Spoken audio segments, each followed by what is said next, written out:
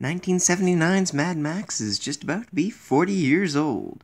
It is an awesome film, and let's start the review. Yes, it's been many years since 1979, and man, have changed.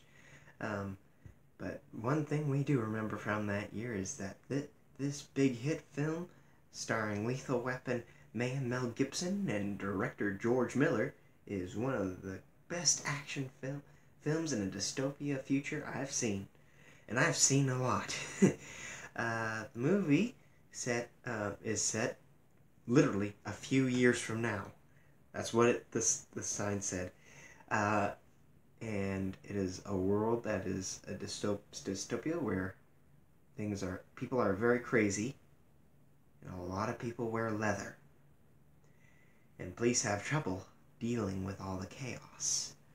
But one man in his car, the Interceptor, can make justice. And that man's name is Max. And he can catch anyone. He's a hard worker, a family man with wife and child. But when a biker gang, led by a bunch of crazy people, called the Night Riders, come into town,